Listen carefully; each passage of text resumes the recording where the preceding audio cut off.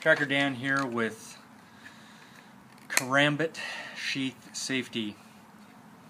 The Karambit sheath I make is different than any other sheath I've seen, where once this ring is disengaged, either by just gripping it and ripping it or disengaging it with the thumb, everything is free to come out from there. So you never want to grab the sheath like this and try and disengage it, or you will put parts of your fingers on the floor along with plenty of DNA. So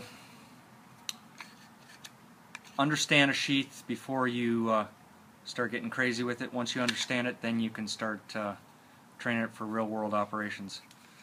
Now, to resheath this, you can see how you need to get this hook inside that little shelf there so it's trapped, and then that the ring locks in. So this cannot come out until this ring disengages.